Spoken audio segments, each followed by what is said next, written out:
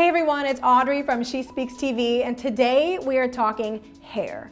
Now I'm going to share with you my favorite hair beauty secret. Now I have 5 kids, so I know with my schedule and my mornings, I don't have time to wash my hair every single day.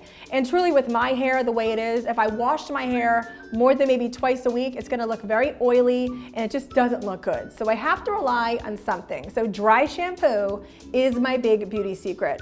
It is quick, it is easy, and you will love it. So I'm going to show you how to use it. So first of all, you got to find what one you want. There's either a powder or a spray dry shampoo. I prefer the spray. What it's doing is it's actually soaking up all that extra oil in your hair. So it's going to make it last longer between washes. So you take your dry shampoo, you shake it up, you find the area of your hair that you need to spray. Now I always center right around in the crown of my hair. Hold it 6 inches away from where you want to spray. Spray away, and then you take your fingertips and you really work it right into your hair. Now you can feel it's damp. You're gonna know exactly where it is, and really don't be afraid to get in there and work around. So this is my beauty hack. This is like my #1 tip that I love to pass on to other moms out there as well. So share with us in the comments below, what is your favorite beauty hack? We'd love to know. Make sure you subscribe to SheSpeaksTV. Until next time.